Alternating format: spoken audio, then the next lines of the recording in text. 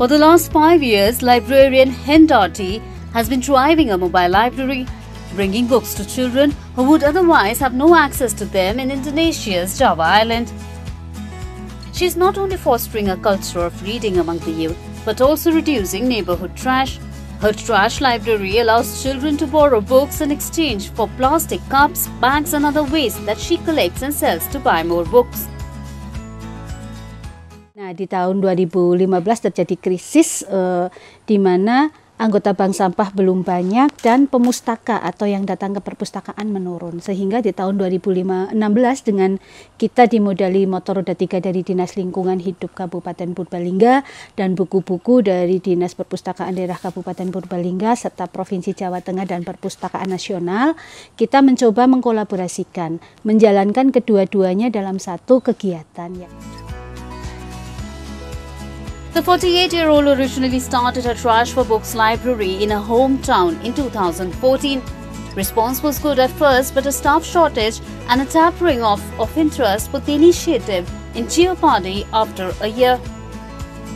Then the local government and library stepped in and gave her a 3-wheel truck and also some more books so that she could take her project on the road. Hendarti ventures out every weekday, aiming to visit at least 3 different areas. Ada orang-orang di sekitar kita, di sekitar wilayah desa kita itu yang belum peduli pada sampah. Lah itu mungkin jadi sasaran kami. Karena saat ini sasaran limbah pustaka tidak hanya satu desa, tetapi sudah lebih luas lagi. Kalau bisa kita mengajak warga masyarakat seluruhnya untuk lebih peduli lagi kepada lingkungan dan literasi. For as little as 1 plastic bottle or discarded sachet, people can access a collection of some 6,000 books and borrow as many as they want. Residents typically borrow books for up to a week. She said she collects as much as 100 kilograms of trash each week, which is then sorted by library staff and sent for recycling or sold.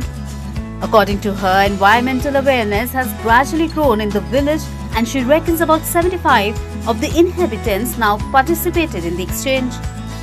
She says by expanding the library to other neighboring villages, more people will be encouraged not to leave trash lying around. Kita lihat-lihat lingkungan kita kalau banyak sampahnya kotor, jadinya nggak sehat gitu. Makanya cari sampah buat meminjam buku.